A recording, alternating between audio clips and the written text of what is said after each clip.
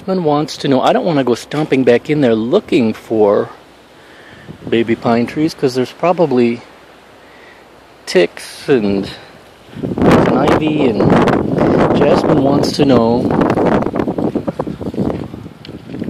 what's the most important thing to us at this moment.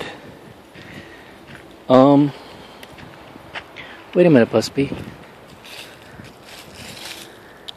I don't think that's a tree. That's something that fell off a tree.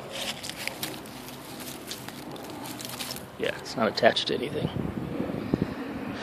Most important thing to me at the moment, I will say,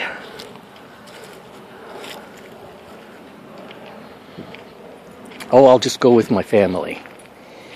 I think it's the most important thing. And then Jasmine wants us to relate something that happened with our family or parents on a holiday. Lots of things happened.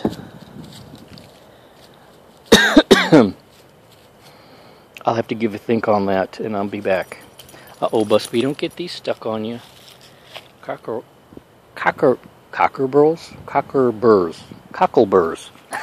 Yeah. Don't get those stuck on you. I'll have to come back with that one. So many things happened. Look at all those white pine trees. But where are their babies? There was just something that came into my mind.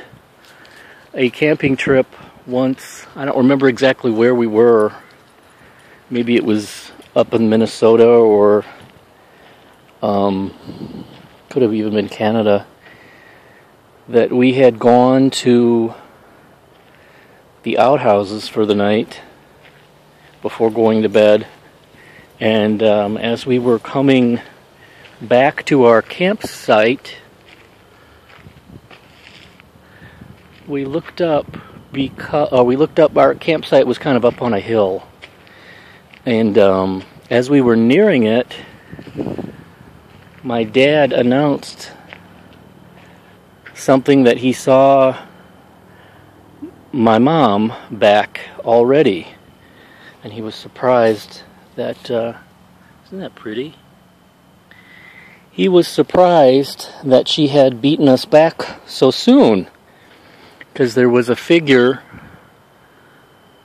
on its back legs with its, what he took to be my mom's arms and hands, up on the picnic table, like straightening the tablecloth or whatever on the table. Come to find out, the closer we got, it was a bear on its back legs.